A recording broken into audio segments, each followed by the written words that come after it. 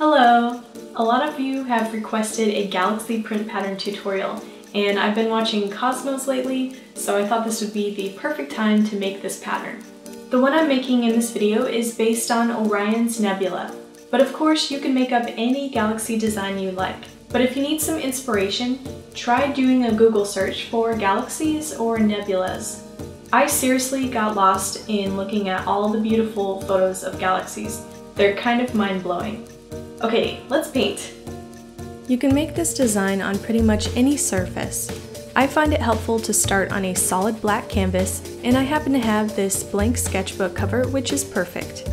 And yes, this is the same one from the hardcover elastic band closure tutorial, which you can check out right here. I'm going to use blue, red, and white paint. And I'm using a brush for each color.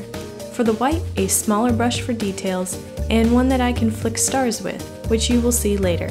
I'm using water-soluble oil paint, but you can do this with acrylic or other mediums.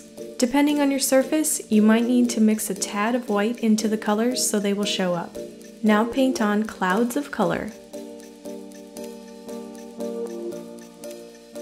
Then blend some lighter shades of that color on top, basically making formations of gas and dust, and combine the colors in some areas. Then with a smaller detail brush, add white where the brightest stars will be, and brush a soft halo effect around them. Then continue to lightly brush and blend on more white to highlight some of the areas. Next is a fun part, flicking on the stars. It might get messy, so prepare for white paint to flick around. Mix some white paint with a tiny bit of water. Start out by lightly flicking the bristles. The closer your brush is to the canvas, the more control you have over where the stars will go. If you do really big flicks, you'll make huge clusters of stars. Smaller flicks will make smaller clusters. This step is really the icing on the cake, because it just makes the galaxy print come together. I ended up adding more clouds of blue and added a little more red, and then flipped more stars on it. So you can definitely keep adjusting it to make it how you want. If you're painting on a surface that will be touched or used a lot, you can spray a clear varnish on it, and I will include the one that I've been using in the video description below. I had a lot of fun making this design, and if you want more ideas on patterns you can make on your next project, check out my DIY print patterns playlist.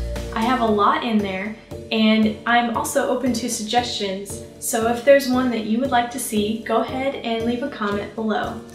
For more tutorials, be sure to subscribe and check out my channel, Sea Lemon.